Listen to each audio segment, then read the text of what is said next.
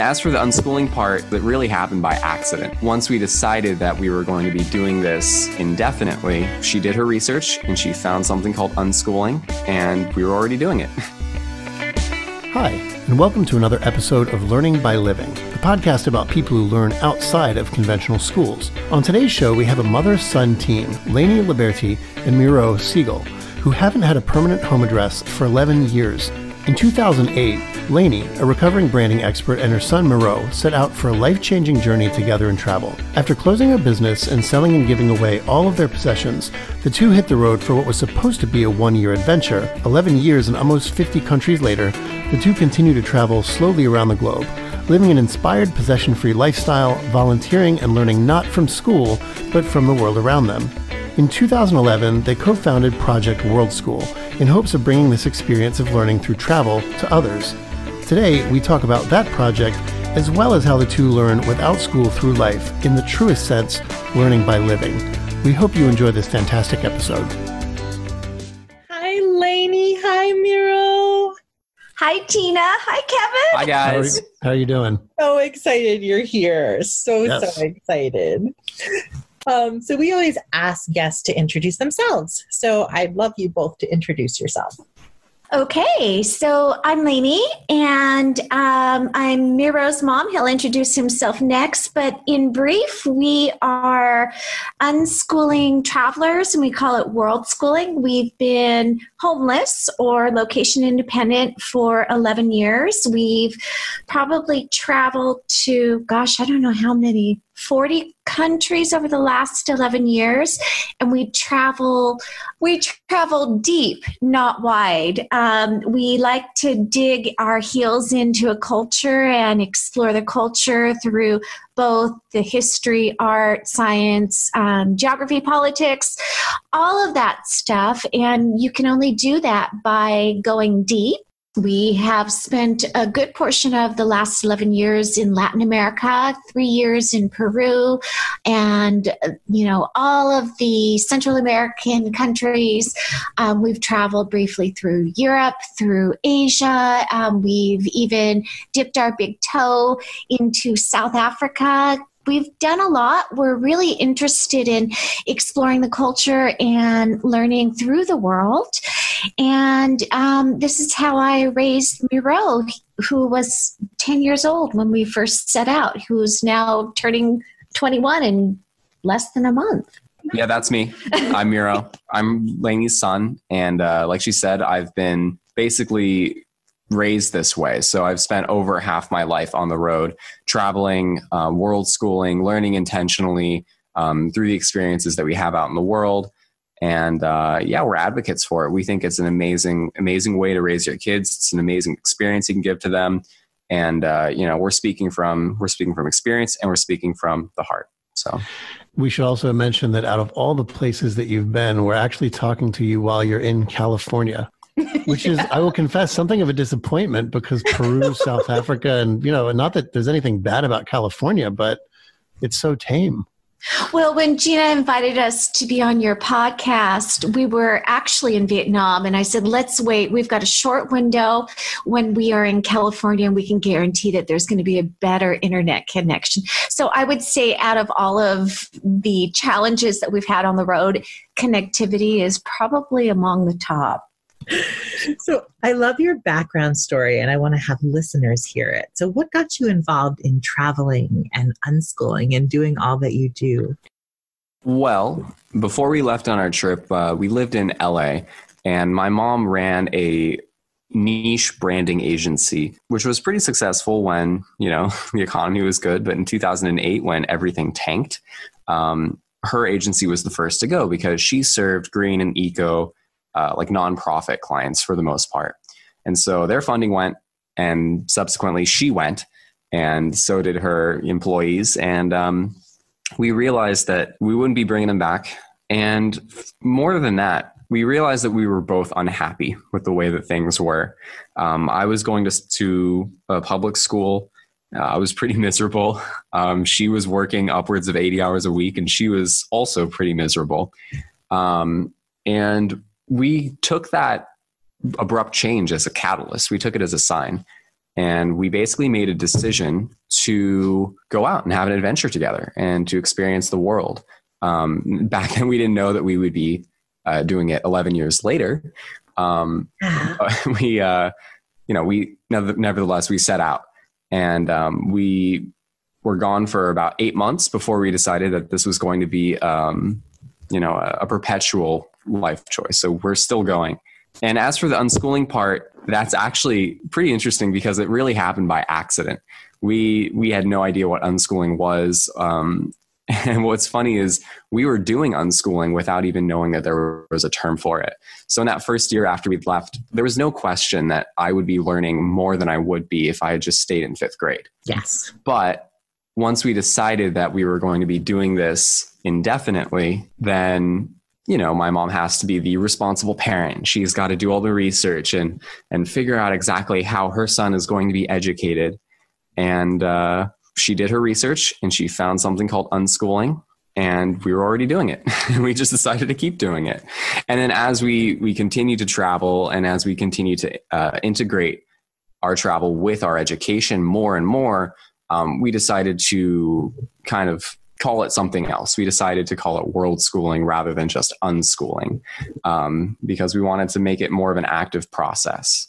Yeah, and I would just say from the parents' perspective, we set out as parents to do the best that we can for our children. And being a single parent and owning a business in Los Angeles and building a future, I did all of the things that was expected of me from a societal perspective. I was, putting money away. I was successful. But what I was not doing was spending time with my child. And in fact, I was missing out on his entire childhood. And that was very heartbreaking. And realizing it and feeling the pain I was missing out on, something that was so precious to me, was something that I had a hard time reconciling with. And when the economy crashed, as Miro said, it was more or less a catalyst to make a change. It was almost as if the world gave us permission. Once we started to travel, we noticed that there were so many changes happening, not only in who we were as human beings, but who we were as partners, who we were as people in the world, and who we were as learners. Suddenly learning became a huge part of what our daily routine was. We were learning without effort. We were interested. We were engaged. We were engaged in our lives. We were present. All of these things that I intellectually hoped for, but didn't have the time to actually be present and do. After 8 months of traveling, Miro looked at me and said, "Can we just continue doing this? I don't want to go back." So where did you go that first year? And what were your expectations of that year? Like, was it just going to be a reset year, or did you just set out to do something with that year? I guess you could say it was expected to be a bit of a reset. We weren't entirely sure what we were going to do after that year. Maybe we would go back to California. Maybe there was even talk of possibly resettling in Argentina. Because our plan for that first year was to travel south and just keep traveling for a year until we hit Argentina. And we were woefully unprepared when we made that goal, because 11 years have gone by and we still haven't made it to Argentina. But in that 8 months, those first 8 months, we only made it as far as Guatemala. We went down through Mexico, visited Belize, and then we wound up in Guatemala. Lainie, earlier you said something interesting. You used the phrase learning without effort. And I was actually going to ask Miro, you went to a public school for, I think you said until 5th grade. Is that right? I went to a Montessori school for a little bit, and then I went to public school up until 4th grade. So if you had to explain to people the difference between what learning feels like in school and what learning felt like after you'd started going on your adventure, can you kind of sum up what the difference is there? Well, I would say it's the difference between an active and a passive process. And then there's also a matter of resistance as well. And I think that's mainly what my mom is talking about when she says effortless. So in school, I feel like the learning process is a passive one. You are being molded by a teacher, by an instructor, and they're the ones who hold the information, and you're the one who must learn the information. And it's a very cut and dry process. So I would say in that situation, the learner is put in a passive situation. Whereas when you're traveling, you are basically the one who takes ownership over the experience that you're having. And that makes it more relevant. It makes it more contextual, and it adds a whole lot of meaning to learning experiences for the learner, for both myself, for both my mom. We've definitely picked up things that, I don't think you'd be able to pick up in a school setting, a classroom setting. And the way that we remember those things and the way that those things feel to us, it's much more personal and much more, just meaningful. And experiential learning is driven through intrinsic motivation. That's right. Nobody told us to go to a particular site or ask particular questions. It was because we were motivated and engaged, and also because we were learning in partnership. We were learning together, and it really was humbling for me to discover that lifelong learning is a gift that I was allowed to engage in. Of course, before, the belief system that I held was learning happened while you were young. It happened in this very contrived environment, and it happened only up until I, became a certain age. That shifted for us because we were experiencing something totally different. We were experiencing experiential learning, multi-age learning, and learning because we wanted to learn. And for example, the first couple months, I realized that I had this really deep desire to go deeper with ancient history, with pre-Columbian history. That was the first exposure that I had. So we were going to archaeological sites. We were going to museums. I was reading books. Suddenly I was engaged in origin stories. And this opened up a whole new world of learning for me because I was there and it was meaningful, and because we were having this really deep learning experience together. And I never had interest in history in any other form throughout my life. I was 40 and then I discovered that I like history. That to me was mind-blowing. It sounds amazing and it sounds wonderful. Were there scary parts to the journey? And how did you sort of get over any fearful experiences? The whole journey was scary. I mean, that whole first year, like I said before, we had absolutely no idea what we were doing. We stepped off the plane in Mexico, and I remember there was this wave of, oh, wow, we're really here. We actually did it. What have we done? Neither of us spoke a single word of Spanish. My mom had traveled maybe 20 years before when she was much younger in Europe. I'd never really traveled. And it was really overwhelming. And I think that feeling persisted. It persisted for that first year. And it slowly dissipated as time went on.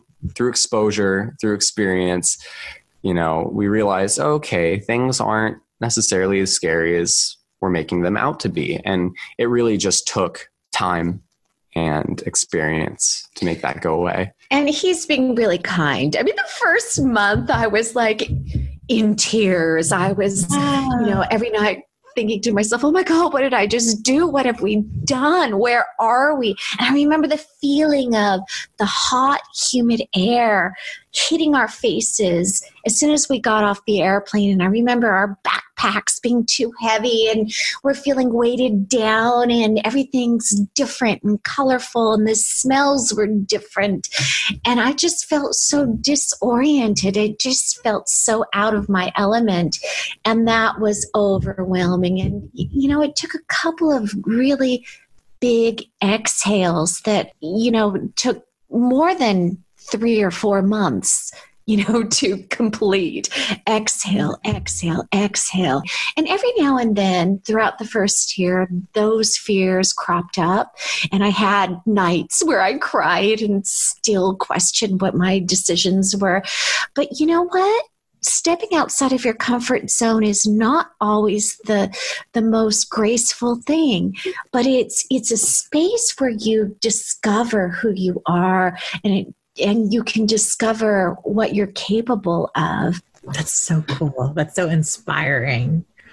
So in terms of the learning aspect of this, one of the questions I like to ask guests, so I hope listeners don't find this redundant. What are some things that you've learned on your journey that a skeptic would be surprised by? Maybe the skeptic would think, oh, well, that's something you surely learn in school, but you would never pick that up without school.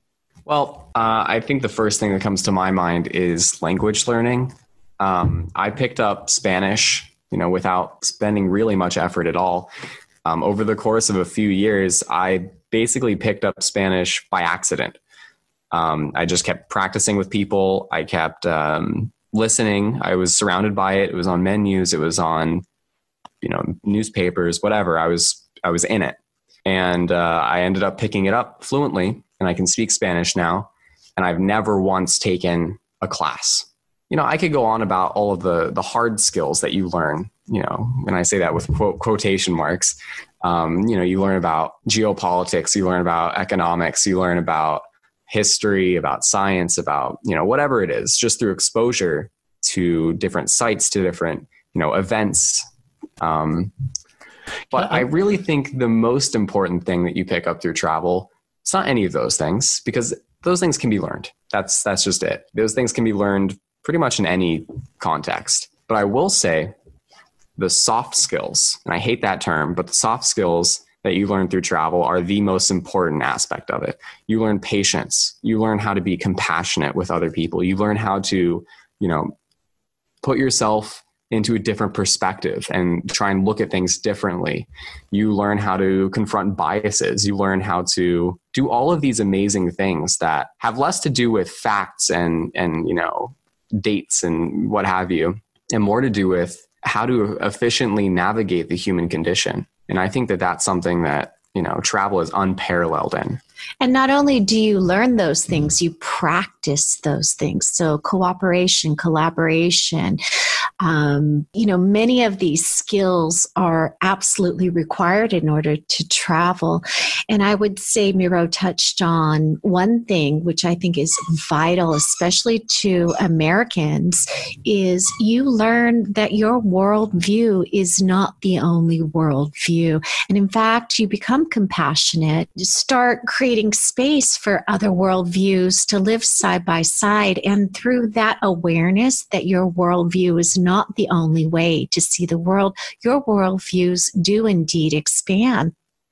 And I know that Miro wanted to move on from the hard skills, and I'm completely sympathetic to why and your points about that. I do want to go back there for a second, if you don't mind, because I know a lot of folks who are skeptical of learning without schooling. For some reason, science and history, in my experience, is kind of one of the two of the big sticking points. Math is pretty easy to convince people that you'll kind of pick up math along the way. Language, yeah, probably that too. But science and history, I wonder if you have any stories or examples of here's ways I've learned things about science and history where I didn't really intend to sit down and learn them, but I was moved to. Well, history to me is a bit of a no-brainer. I think that's one of the easy ones to convince alongside math and language learning. If you travel and you have your eyes open and you visit different sites and you talk to people about the events that transpired, I mean, you're learning history from an anthropologic perspective. It's much less one-dimensional, maybe. You're not reading the history from an approved source, but you're almost learning the people's history. And I think that really adds a lot of dimensions to it. But if you're visiting archaeological sites, if you're visiting museums, if you're visiting, cultural sites, the history is all around you when you travel. And it's, in my opinion, it's kind of hard to not notice all the history that's there. But maybe that's just me looking for the history because I love it. I don't know. Gina, is that your impression too? Do you notice that history and science are the two big sticking points that you find with people? That's just what I find. Yeah. I mean, I think history, history's there. I think science is hard. But I'm sure, Miro, you can give us examples of how you've learned science on the road. Yeah, definitely. I mean, again, it just comes down to what I said before about the learning experience being passive and being active. It really doesn't matter what the subject is, so long as you're active and you take ownership over the learning process and journey. You can make anything happen on the road. If you are interested in science and you have maybe a learner who is interested in science, then you can definitely make that happen by going to museums, by visiting homesteads. If you want to talk about biology, if you want to go and you can go and visit labs in a lot of countries and have tours of those kinds of facilities. I would say it really is possible. Through experience, you're able to go and make these things happen. I think one of the main keys, especially for science, though, is it's a little bit less accessible if you don't know how to ask for the experience that you're trying to have. I'd love to share some examples of some scientific learning. And I would also say, as an unschooler, we don't divide subjects, but there are aspects of science in everyday life. Yeah, that's a crucial point. I find that a lot of people miss. Absolutely. Well, here's an example. In Cusco, in Peru, we every year visit the what is it called? The planetarium. Sorry. It's a beautiful planetarium up on the top of the hill of Cusco, above Cusco. And not only are we exploring the stars, and we're learning about how the ancients saw the night skies. We're looking through the telescopes and so forth, which gives us exposure to a totally different night sky. We're learning how the interpretation through the ancient people that lived there created myth, and how that actually flows into their planting season and when they harvest. And everything has to do with the synchronicity of the seasons, the sky, and that flows into history. So it's a perfect example of how science is utilizing or how myth is utilizing science, and everything is very connected. We've also visited what was the museum in Lima that we visited, where we saw the snakes and we learned about the movement of diseases through. It was a research center. It was a research center turned museum on toxicology. There you go. But this was relevant to us because we were going into the Amazon jungle, and the Department of Health had this exhibition, and because we were foreigners, we asked if we could go back and actually see the specimens. So they brought out the snakes for us, and they were wearing the full body gear, and they had the snakes on the stick, and they were in a very protected room. And we learned by seeing, by interacting, by asking questions, and by understanding the relevance of the science and the research that they were doing to track not only poisonous snakes, but how the mosquitoes were carrying specific diseases and so forth. It was all connected into our experience that we were about to have as we were venturing into the Amazon jungle. You guys really defined the movement. You are the original world schoolers. You are people that really defined and created this movement. And then it became Project World School. Is that how it worked? Well, I mean, as with everything, there's a little bit of backstory behind Project World School. And, it actually came from a very personal place. We had been traveling at this point for maybe 4 years full time. And I just turned 14. And I was really starting to feel isolated. I was starting to hit a wall. The first 4 years had been amazing, but now I was really seeking some kind of community. I wanted to be surrounded by my peers. And it was difficult because I'd met people on the road. I'd met travelers, and I'd also met locals that were my age, but neither one of those parties really ever understood my perspective totally, because I really wasn't quite either of those things. And so I went through a really, really difficult period of my life where I felt very under the weather. I felt depressed, felt very isolated, and we were trying to come up with a solution.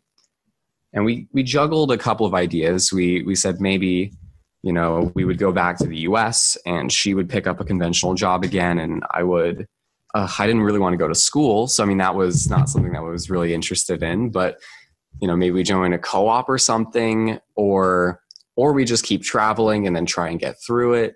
And it was just really difficult because we quickly realized that the community that I was seeking didn't really exist anywhere. Even if we had gone back and resumed a somewhat normal life in the US, I don't think that I would have found that community. Yeah. And so we decided on a third option. We said, let's make that community and let's bring it to us. Yeah. We had this idea also that surely if I feel this way, there's no way I can be the only one who's kind of stuck in this funk. There have to be other young adults that are kind of feeling a similar thing. And so we provided that opportunity for myself and for other young teens. And now, obviously, as I've gotten older and more self-actualized, for me, it's much less self-serving now. And I run the trip still almost out of service for people who might have been in my position. Right. So that's truly where Project World School began, with the teen retreats. And we've been running summits as well. And that's kind of more your speed. So maybe you want to talk about that. So the Project World School Family Summits are conference gatherings for families, and they're 5 days of sessions and presentations sourced from within our community. So the thought about world schooling is there are no experts in world schooling. We all travel differently. We all educate differently. Some people are still focused on conventional education, while others are, nomadic, radical unschooling families. We've got the spectrum. But it's important for us to all come together, once, twice a year and understand that we're not alone and that we are community. And the other purpose for that is to normalize the lifestyle for the children. Children can feel that they are, ripped away from their home setting and their friends and their neighborhoods. And that could feel isolating to them in the same way that Miro had those feelings of isolation. We do them twice a year. Once in the spring, we meet in Mexico, and then in the fall, we alternate each year between Europe and Asia. And it's been an amazing, 7 years of running Project World School. So cool. I love that. So what I want to ask is, if an individual is interested in Project World School, how does it work? Like, what do they have to do, and what should they prepare for? And then what does it feel like to be in that country with you and Miro, sometimes alone for the first time? Well, I think all that you would need to get involved is an open attitude and an open mindset.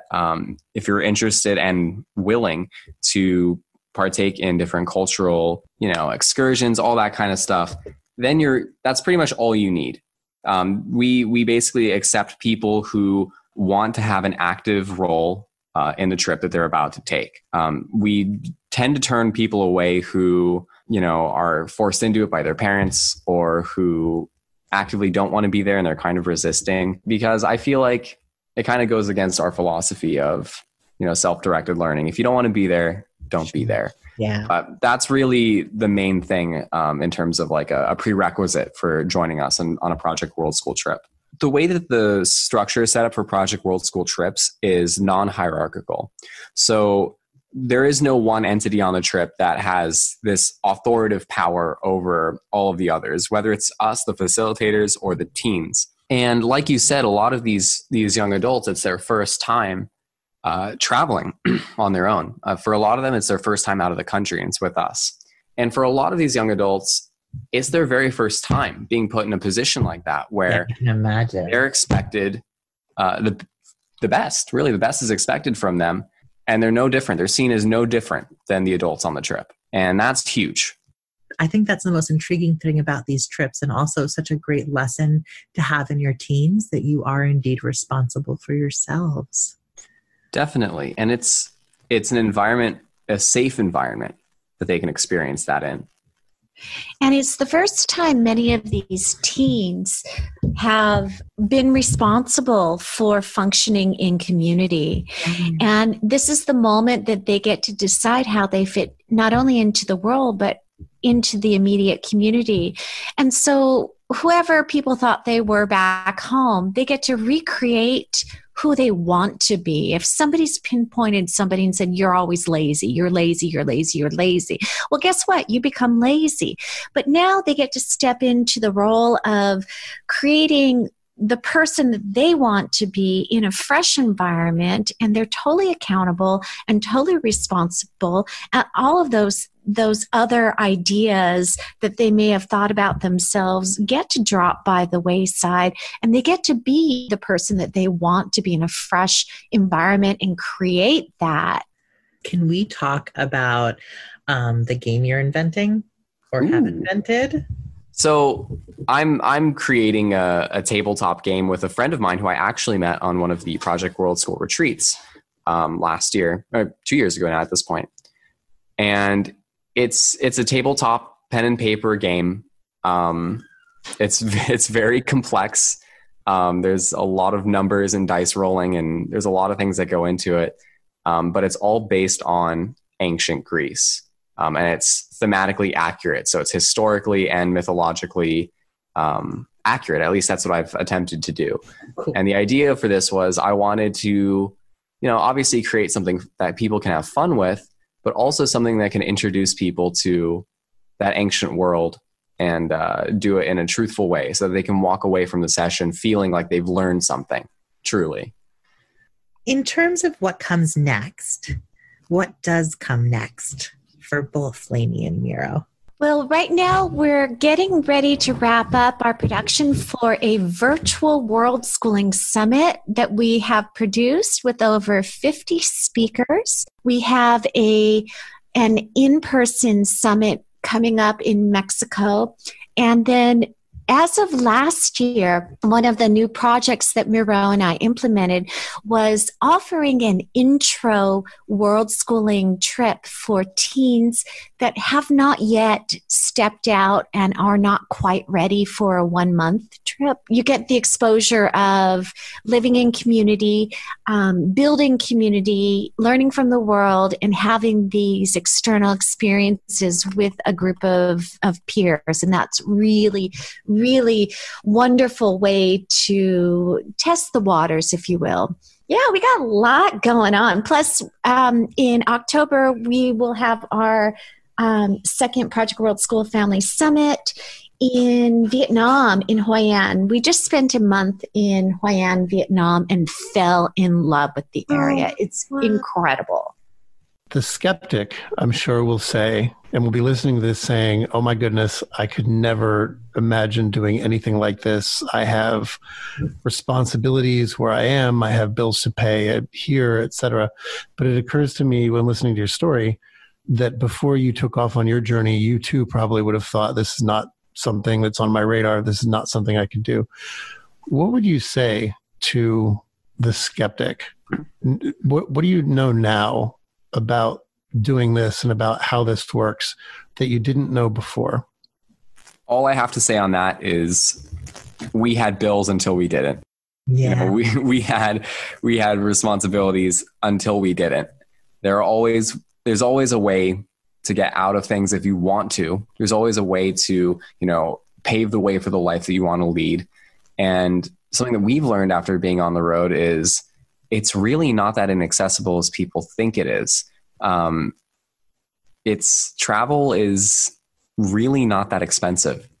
It's something that is convenient for us because we don't make a whole lot of money. So we're able to do it. It's not that expensive. We would be spending more trying to resume and live a conventional life in the US than we do on a month-by-month basis when we're traveling the world. And I think that that's something that a lot of people don't really totally realize. And I would also say that we are responsible, and we do have different bills and we do have different responsibilities. But we're not running around the world irresponsible or not paying our bills. It's just a different set of responsibilities and a different set of bills if that's what's concerning you. We did pay off our credit cards and any debts that we had before we left on this trip. So we did leave debt free, and that's different for a lot of people, I'm sure. It was difficult to do, but it was one of my absolute goals before we left, and that was achieved. And when we left, we sold almost all of our possessions, and living possession free and living without the burden of like car insurance or gas bill or those things has created a freedom for us that I would not trade in for the world now. It's the conventional lifestyle to me feels very, very heavy. And we really like having the freedom that we have. I'm sure there's going to be people listening to the podcast for a variety of reasons, maybe won't be able to or aren't attracted to world schooling. We even hope that people from within like conventional educational environments are listening to this podcast. What would you say to them in terms of what you've learned from your journey that would be of use to those people? So maybe people who are in conventional schools and are kind of thinking about, learning and how it works and things like that. What would you say to those folks? Well, I would first define world schooling. World schooling is not one way of doing things. We are one end of the spectrum. We're probably the most radical and extreme. But world schooling basically means using the world around you as a classroom. So if you are in a conventional school, you can world school. You can take trips. You can take family vacations. And it's about the intentionality of learning. It's not vacationing. It's about going to a place and understanding that there are things to learn. It's about engaging. It's about utilizing the world around you as this amazing playground of learning. And it's about doing multi-age learning. It's about learning in partnership. It's about creating the kind of experiences that you want to create. So living a conventional life is still possible. On the other hand, if you are looking to take a gap year, that still could be considered world schooling. You can invite people from other countries into your home to spend an extended period of time and have this cultural exchange. And guess what? That's world schooling too. There are many, many, many ways of world schooling. I would also say to someone who's coming from a more conventional schooling setting, be patient with the deschooling process. If you do decide to pursue a different kind of educational path, whether it be, unschooling, homeschooling, or even world schooling, you have to be patient with deschooling. And for those who aren't familiar with what deschooling is it's the idea that let's say you have a kid in a traditional schooling setting where, they're told what to do, what to learn, how to learn it, and when to learn it. And they really don't have a whole lot of autonomy. They don't even have the autonomy to go to the bathroom without asking for permission. Now you take a kid from this setting and suddenly you give them the autonomy that they've not had for the last, period of time. And then what are they going to do? Their decisions might not be something that you as a parent or guardian approve of, because, they're going to make irrational decisions because it's the first time they can make those decisions. Absolutely. And so that's a really important aspect that I think a lot of people neglect to talk about, how it takes a lot of time to get over the behaviors that one picks up in school. And really the only thing you can do is to be patient. So is there any last thing or last message you want to share with listeners? I would say my biggest piece of advice to anybody who's considering stepping outside of the conventional choice for education, and even if you are not interested in world schooling, the best piece of advice that I can give to anybody is try and find a place where you can be comfortable being uncomfortable. And what that means is once you step outside of your comfort zone into an area that we like to call the stretch zone, remember, it's not comfortable there. And that's where the magic and growth happens. So if you're challenging yourself, start feeling that being uncomfortable is an okay place to be. We don't always have to have conveniences around us, and we don't always have to be comfortable in everything that we're doing. There's magic there, and that's where the growth happens. I love that. And Miro? My main point is be patient and communicate, and really listen to what your child has to say, because chances are there's always going to be some truth to their perspective. I respect the, there's always the parenting thought of, well, I know what's best for my kids. And, you probably do. Yeah, I think it's really important. And if anything, just to encourage your kid to have a voice and encourage your kid to speak up. And, I think a lot of problems happen as a result of not being able to find your voice. And that starts earlier than you might think.